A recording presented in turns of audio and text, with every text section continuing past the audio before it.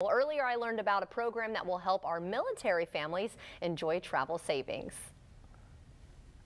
So American Forces Travel is this really robust website offering great deals and discounts on all types of leisure travel.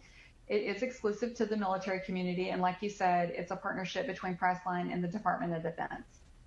And so with this extension of the platform, I mean, we mentioned that honorable discharge, but I mean, is anyone else eligible, retired, that kind of thing? I mean, my husband just retired, so would this be for us?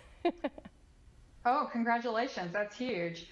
Yeah, so when the program launched back in 2019, it was actually only for active duty militaries and retirees, but they recently expanded the program and that added in all the honorably discharged veterans, and that is why 16 million more people now have access to the website.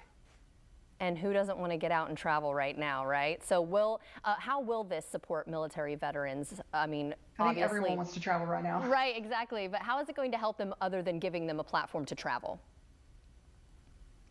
Well, it also, they're taking a percentage of every booking and they're reinvesting it into the military. They're putting it into some of the critical quality of life programs like the morale, welfare, and recreation programs.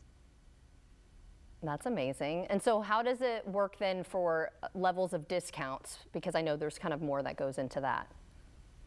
Yeah, so people that use the website can expect up to 40 to 60% off leisure travel, and that includes hotels, car rentals, vacation packages, and even airfare. It's simple. It's really easy to use the site. You go to AmericanForcesTravel.com, and you have to get registered, and they will need to verify you. So you need your social security number, your date of birth, and your last name. It takes a few seconds, and then once you're in the system, you're good to go, and you can start booking travel right then and there. One really neat thing about the program is that there are thousands of hotels participating that accept the military star card as a form of payment. Oh, that's nice. Okay, so I hear you might have some travel tips for us too for military families. I do, yeah. So my number one travel tip is to always ask for a discount. You're going to be super surprised how many places are going to say yes, and you're going to save a little here and there, and it really starts to add up over time. Even restaurants will give you a little bit of discount sometimes. Also, depending on where you're stationed at, they're going to have a special ticket office on base where you can get discounted tickets to local and national attractions. If you are traveling somewhere like Orlando, you should visit the ticket office closest to that attraction because they're going to also offer probably an even better price than where you're stationed at. Okay, well, this is a huge military town, so this is going to help, I think, so many people, especially people struggling, maybe their spouses, who aren't in the military, maybe they lost their job, so this could really help to maybe get that vacation started. So where can they go for more information, Megan?